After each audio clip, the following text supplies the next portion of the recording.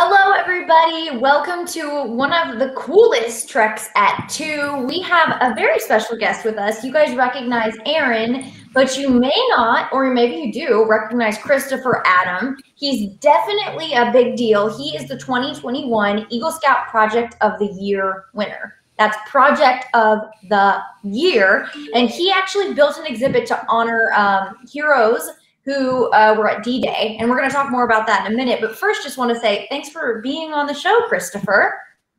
Of course. Thank you guys very much for having me. It's a great opportunity to come here and speak in front of you guys today.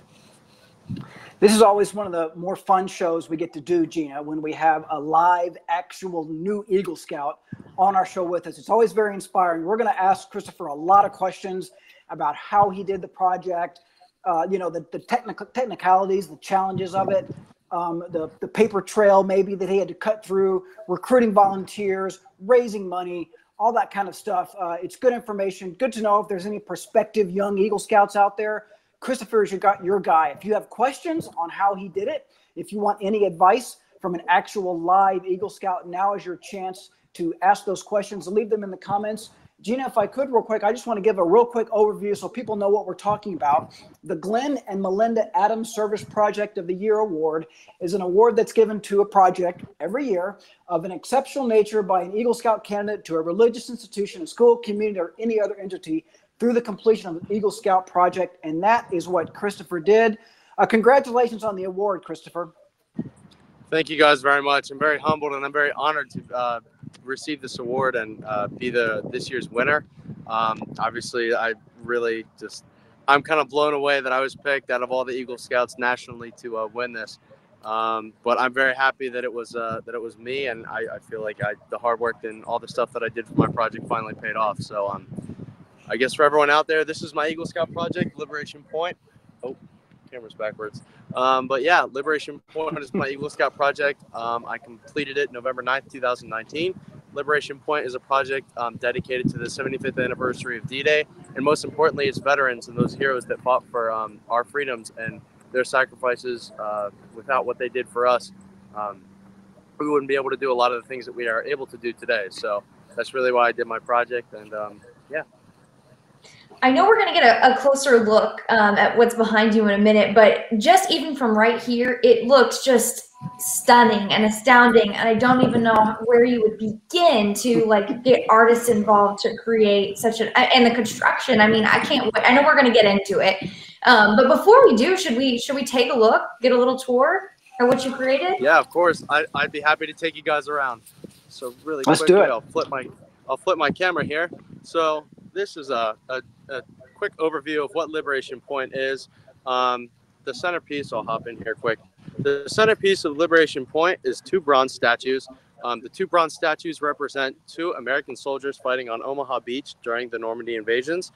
The Omaha Beach landings were one of the most brutal and kind of gruesome attacks in World War II, but it was one that eventually paid off in the end. And it very much so helped the American forces and all of the Allied forces advance in their conquest or reconquest of Europe. So these two bronze statues were worth about $40,000 once completed.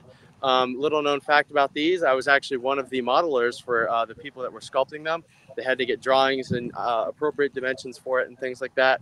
And the guy on the ground there who's laying with his rifle and things like that, that was actually supposed to be modeled after me. So just kind of a fun little side note in there. So these two soldiers are hiding behind what is known as a hedgehog anti-tank obstacle. You commonly see these in pictures and in movies of things about D-Day.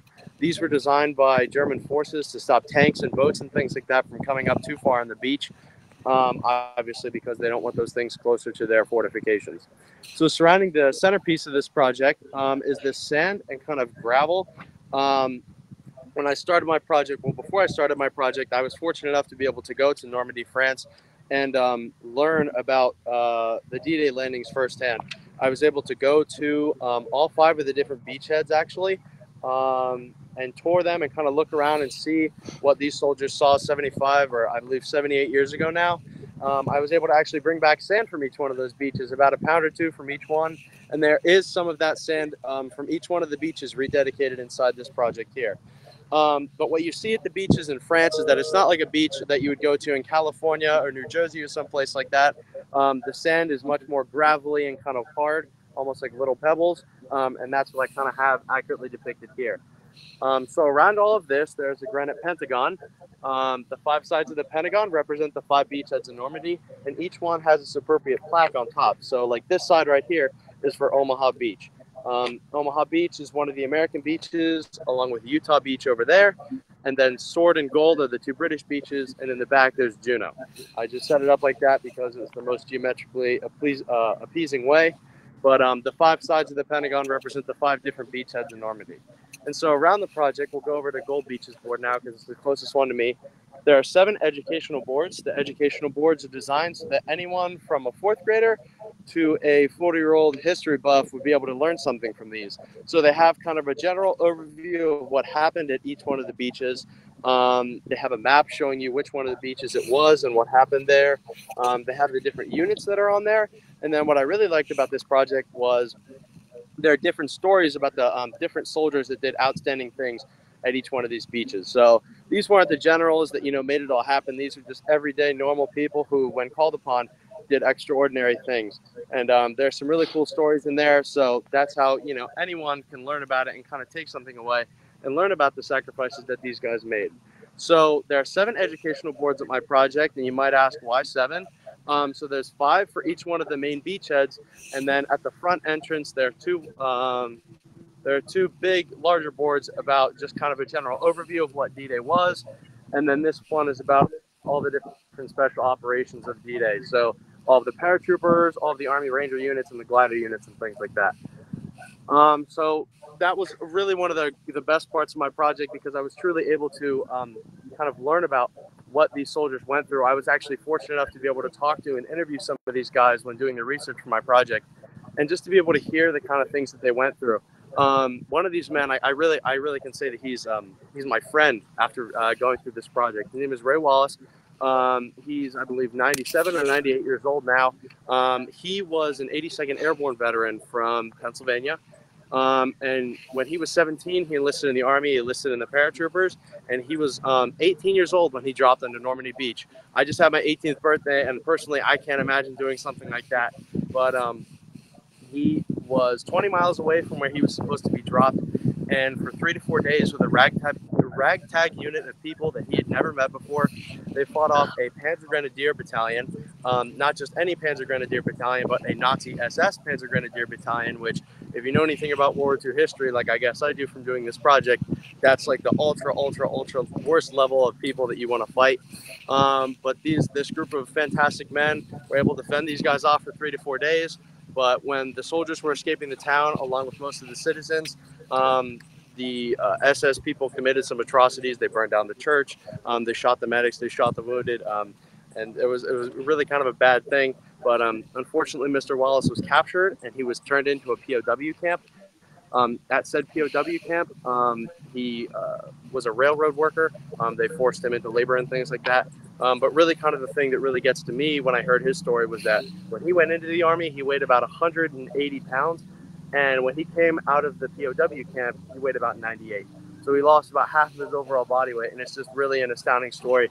But after that, he went home after the war, and he lived a very fulfilling life. And, really, it's amazing that I get to call him my friend, because without his kind of story, I don't know where I would be. It was really one of the defining factors that made this project not an option for me. It was just something that I knew that I had to do at that point after I heard his story.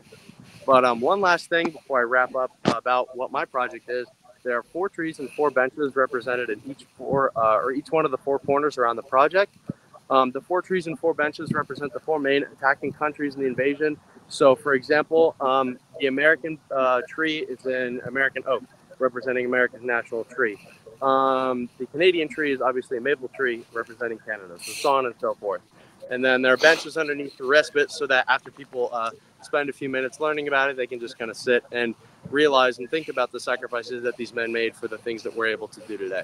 So that, all in all, is Liberation Point. That's my Eagle Scout project. And yeah, I'm very proud of it, and I'm very happy to be here with you guys today. So thank you. You should be proud of it. It's very, very cool. Gina, we've had Eagle Scouts on here before. All Eagle Scout projects are great.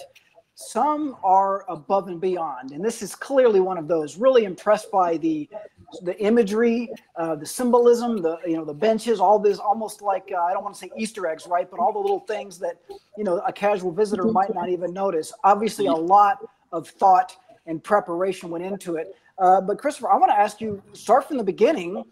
Am I correct that the inspiration for this whole thing, it all started when you were in class and a teacher asked about D-Day or something like that? Can you tell that story? Yes. So I was in 8th grade. We were getting ready to wrap up our stuff for the year. So we were finishing off our units and things like that. And it just so happened that we were getting to the period right before World War II. And so he was kind of giving us a few hints into that. And he asked everyone in the class who knew what D-Day was to raise their hands. At the time, I was in an honors history class, and I was kind of appalled to see that I was one of only 3 people who raised their hands and knew about it and knew about what these men had done. And so I was looking for an Eagle Scout project at that point. I put 2 and 2 together and realized that the 75th anniversary of D-Day was coming up soon. And I thought, hey, why not shoot for the stars? Why not do something that really honors these guys and make sure that, they are represented and that my generation doesn't forget about the sacrifices that they made for us. So I just kind of sat down, went to the drawing board. I tried to put a lot of symbolism in my project because I like to be like that. I like those Easter eggs, like you said. There actually is one hidden Easter egg somewhere in this park. It's just kind of a little inside joke about World War II stuff. You see it all over the place. And maybe if you guys are nice, I'll show it to you in a bit. But so yeah, I was able to put it all together. And then my project was completed. So yeah. So what's really clear to me, and it's unique in some ways, Christopher, is that you didn't do this to fulfill an Eagle requirement. You have a real passion for this, and it happened to end up fulfilling an Eagle requirement. And I think that's really cool. And I think that that's what's really at the heart of, or should be at the heart of, Eagle projects. Our viewers have a lot of thoughts too after during that tour. Xavier's watching from Pack 817. He's a Cub Scout. Hey, Xavier. Heath says great stuff. One of our viewers is actually watching from Pakistan, and he says good work. Jonathan says great work. Tony says it's remarkable. Christy says she is so impressed, and she wants to know where your project is. We'll get to that in just a second. Mark says thanks for thinking about these heroes, and Charles says really cool project, well done. There's also another group that I think probably deserves a shout out because you don't create an Eagle project in a vacuum. We've got to give a shout out to your troop. I believe it's Troop 88, right? That's your home troop? Yep. Troop 88 Mechanicsburg. Yep, answering the call. That's us. Very cool. Well, okay, so I want to set the stage for you to give a shout out to anybody. Who are some of the instrumental people who helped make this happen? Definitely some of the instrumental people. Like I said, Mr. Wallace was a huge factor. Without his inspiration, I don't think I really would have been as bound to this project as I was. Another huge shout out that I'd like to give is my family. I'll start with my brother. My brother also did a huge project in Gettysburg, Pennsylvania, known as Unity Park. His was about Civil War drummers, and he also did a statue with some granite and stuff like that. And without him setting the bar so high, kind of at the stratosphere, I wouldn't have gone to the moon with my project. And, I had to beat him in the end. So always a little bit of brotherly love involved in things. But thank you, Andrew, for inspiring me to beat you. Next, I'd like to thank my mom. When I started this project, I was only 14 years old. When I ended it, I was 16. And at that point, in Pennsylvania, they don't allow you to have a license. So she was driving me around. She was helping me. She was my spell checker. She was my, speech writer. She was all sorts of different things in my project. And without her support, it wouldn't have been able to come together. I'd also like to thank my dad. He's my technical advisor. He was always, helping me with presentations and setting up PowerPoints and all sorts of different things that I had to do for my project. And I just like to thank the community and scouting at large. Without the community support in my project, I don't think I'd be anywhere where I am. You can do great things if you go to adults and they see a kid with a good idea that benefits their community. For example, the granite at my project, it's a very rare type of granite known as Pennsylvania granite. It comes from only one place in Pennsylvania. It's about 30 minutes away from Philadelphia. I found out that the quarry was there, and I found out that it was a type of memorial granite, which is what they use in tombstones and different memorials and things like that. I got in contact with the people that ran the quarry. I went out there for a meeting one day, and just by talking to them, they donated all the granite in my project. I didn't have to pay for a penny of it, and it's valued at over $44,000. So when they see that people have a good idea and that they want to put their passion and work into something, that can really happen. And Scouts is a great way that people can do that, because without this program, you know, it's kind of a really hard framework to follow if you don't have that. And being able to learn from my fellow Scouts and being able to inspire younger Scouts that hopefully will beat my project someday and go on to win their own National Eagle Scout Project of the Year awards, that would be fantastic. And as long as I know that I'm putting that kind of good energy back into the world, then it's all worth it for me. So, yeah. There are so many things that he said, Gina, that I want to make sure our audience catches. But I also want to real quick answer the question from our readers. Where is this project? Christopher, correct me if I'm wrong. You're at the U.S. Army Heritage and Education Center in Carlisle, Pennsylvania. That is the U.S. Army's, that is a primary historical research facility for the U.S. Army. That's a public park, I think you're at, right? People can just walk by and see that. Yes. So, yeah. So what it is the Army Heritage Center is a facility that does research and storing of different historical pieces for the Army. So they have a lot of copies of different things in history that they've encountered, all the way up from the Revolutionary War through the most recent wars. They also have a full outdoor exhibit that highlights the different Army values and things like that. And they also have an indoor exhibit to house some of their more, I guess, indoor prone things, so stuff that can't get wet and things like that. I'm sorry, I lost the word for it. But yeah, this is it's in Carlisle, Pennsylvania. If any of the viewers out there know about all the different car shows and things like that, that is literally 2 minutes that way. I just went to one a few weeks ago. So big area for history and big into cars if you guys are into that thing. So very cool. Yeah. Gina, I was just going to say real quick, I want to make sure everybody noticed that Christopher sort of got this idea. He said when he was in the 8th grade, probably 13 or 14 years old, something like that. He completed the project in, I think it was 2019. So a couple of years later, almost 3 years later, maybe. An Eagle Scout project isn't necessarily something that you do in just a matter of a few weeks or a few months, right? It takes sometimes months and months and maybe years of hard work, dedication. It certainly helps for it to be a topic that you're passionate about, right? That's what Christopher said. You know, this is something he was interested in, something he cares about. That, I think, makes a huge difference. Christopher, another thing about Eagle Scout projects is you kind of have to stretch yourself a little bit. You have to raise money. You have to ask for help. You have to get forms signed. You have to go in front of people and tell them why they need to approve this, all that stuff like that. Tell us what that was like for you. Were you comfortable getting up in front of people and asking for permission and asking for money and asking for volunteers and all that? absolutely, I was. I wouldn't say that I like public speaking, but I happen to be good at it. So I can go into a room of people and talk about my project and just kind of pitch my ideas. I utilized the technology that was available for me. So I had one of these little portable projectors that I brought around in places. I showed a slideshow and I showed them pictures of what the project was hopefully going to look like in the end.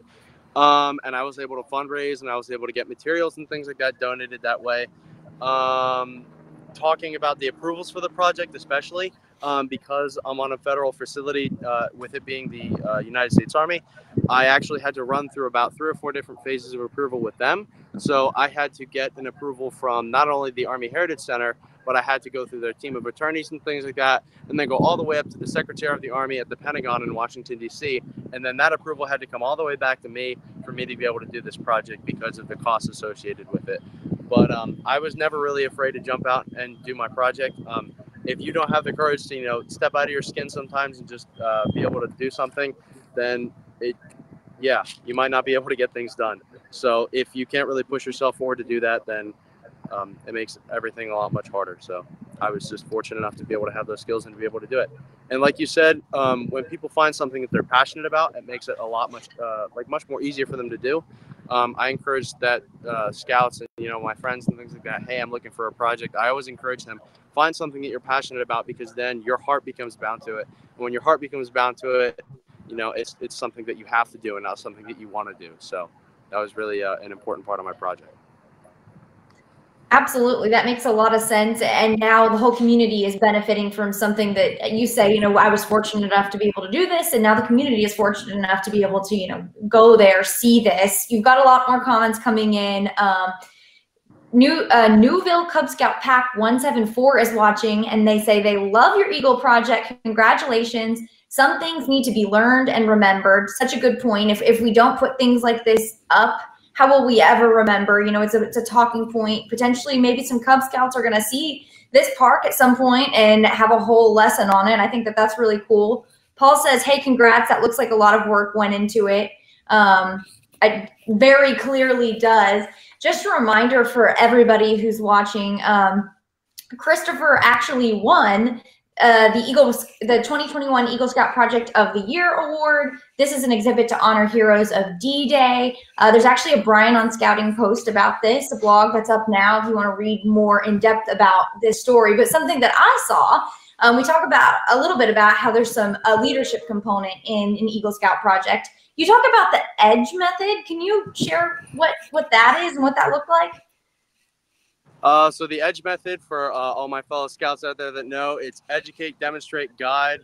I feel bad, I'm blanking on the last point, but I followed most three of those when I was doing the manual labor for my project. So unfortunately, because of the different things involved in my project, I had to do a lot of it, and I had to have a lot of it done by professional contractors. Personally, I'm not a sculptor that can do these amazing statues. I'm also not a steel worker or a granite worker, but in the different parts of my project that I was able to incorporate scouts into that. And what I did was I brought them in and I used the EDGE method to teach them the different parts of what I had to do for my project. So when it came to digging holes or outlining trenches, moving gravel and things like that, I demonstrated to my scouts and I educated them about how to do things safely, demonstrated how to I demonstrated to them how to do the thing safely and do it in a way that it can get it done. And then I also helped guide them through and make sure that everything went well. But with the professional parts of my project, I also still had to kind of work with them and use kind of a very much so leadership bound set of skills. So when it came to the different things, I obviously had to talk with the sculptors about what I wanted. I had to find pictures and things like that to show them what the project or what the sculptures should come out like. When it came to the granite, I actually did most of the granite polishing myself.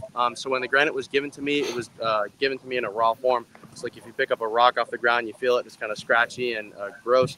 I had to polish it down so it has that high sheen and you can kind of see your reflection off of it in the rain. I actually gave up a large portion of my summer to be able to do that. It was kind of an interesting process, but because of liabilities and things like that, they only invited me and not my scout troop to be able to come and learn how to polish granite and then do that. And also with the steel, I actually did most of the steel work for that myself. I drilled the holes and I learned how to weld.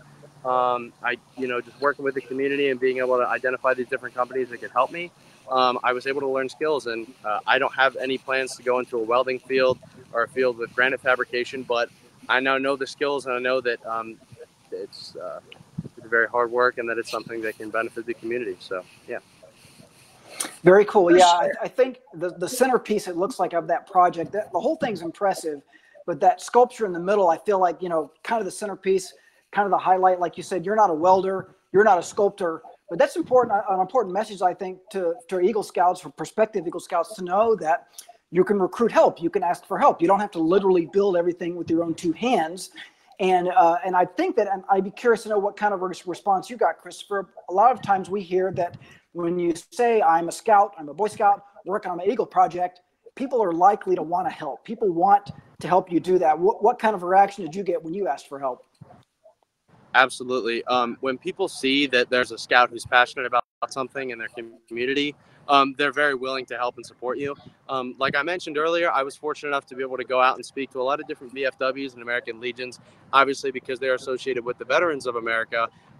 They would be willing to support me in something like this. So I ended up going on over about 50 different fundraising missions and just missions to different places in the area that would be able to support me with my project to get, things like concrete, gravel donated, the steel donated, the granite donated, and then also the things like the money to pay for the statues.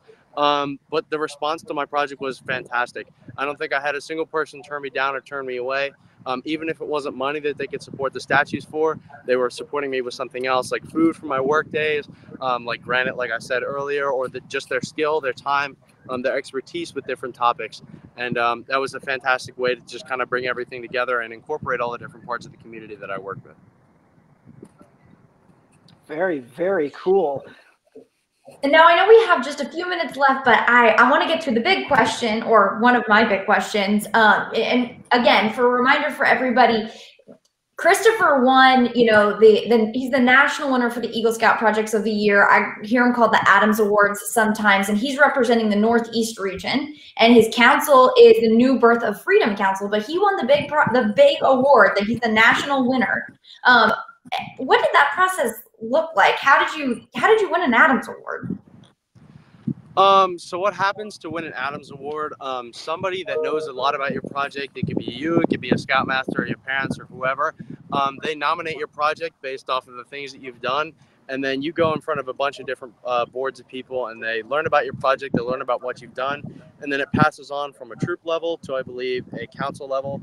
And then from there to the regional level, which is the 4 regions of America. Mine was the Northeast, so that covers from, I believe, about Maryland all the way up to Maine. And then from there, those 4 winners compete on a national basis. And so that was how I was nominated and how I won. It was kind of one of those just weird things that happens that I found out about it. And then I found out that I won regionals. I was like, I didn't even know that I won council. And then about a week later, I was sitting down to eat dinner one day. And then I pick up the phone and I hear Mr. Adams, the guy who set up the award. He goes, Christopher, I know that you're about to sit down to eat dinner, but I think this is really important. You won the national award. And I was blown away. I was in shock and awe. And I was completely honored, but dumbfounded at the same time that I was the person that was chosen out of about the 50,000 Eagles or the 50,000 scouts that became Eagles this year to win this project. But I feel like it wasn't mostly for me. I feel like it was mostly for the veterans that this project hopefully goes out to honor. The young men and women who didn't come home from D-Day, that sacrificed their lives for the freedoms that we have today, and the ability to come out, learn about D-Day, and then learn about all the different things that we can, and then be scouts and pass that knowledge on to whoever they may pass it on to someday. So very, very cool. Guys, Christopher has promised to reveal an Easter egg. He guaranteed it earlier. We're just a minute or 2 away from that before he does that.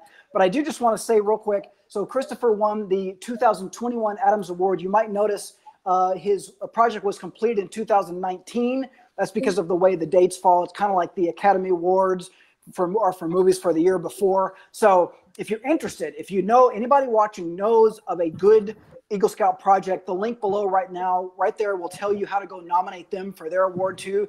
We're going to need a 2022 winner and a 2023 winner, 2024 winner. Those ideas are probably out there percolating right now, or maybe just getting started right now. Christopher, I would love it. You've shared a little bit of this already, but I would love it if you could share just a little bit more words of advice or inspiration for younger scouts. We have even some Cub Scouts who are watching now who are thinking, man, someday I want to be an Eagle Scout. You mentioned passion and things like that, dedication. I wonder if you could just offer any final words of wisdom for any young aspiring Eagle Scouts? Yep.